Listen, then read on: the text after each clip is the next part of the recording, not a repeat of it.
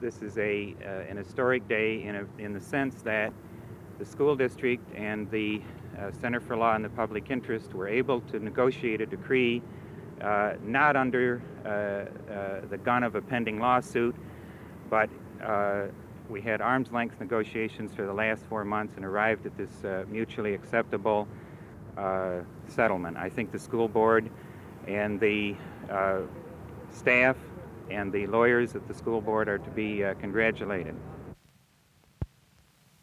Complaint and a consent decree.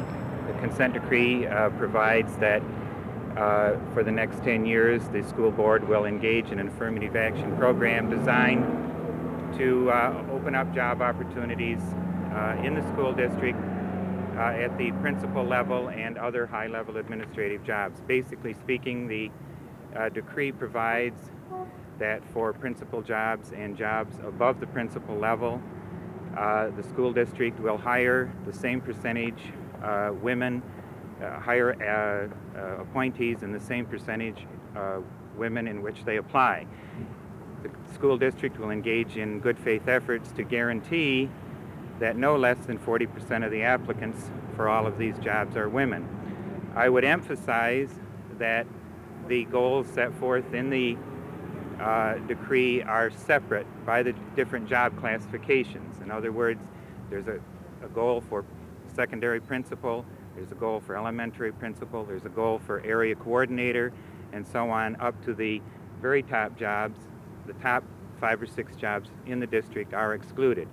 The only other thing I would add is that all of you know, many of you have been with us in the school board, many of you have covered us for a great period of time. I don't think ever in the history of the Los Angeles City school system has a bureaucracy that is as large as this school system moved as fast.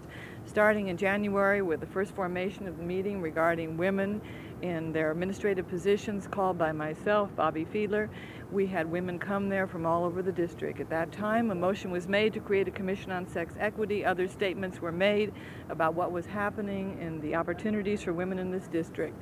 Within 2 months after that, basically a suit was filed by the Center for Law and the Public Interest by Mr. Hunt, responded to by our attorneys here today, Mr. Apperson and Mr. Mason, and we have responded in a way that I think is outstanding. Within 7 months, a major consent decree, a historic consent decree, has been filed for women in this district. We are the first, as far as I know, in the country. I certainly hope we are not the last in the country. Mrs. Weintraub, why were you willing to settle for less than 50% of the high-level jobs? It's because I believe that that is the superintendent's opportunity to choose those jobs, and I believe that that should be left for management. Let me add a couple of things I would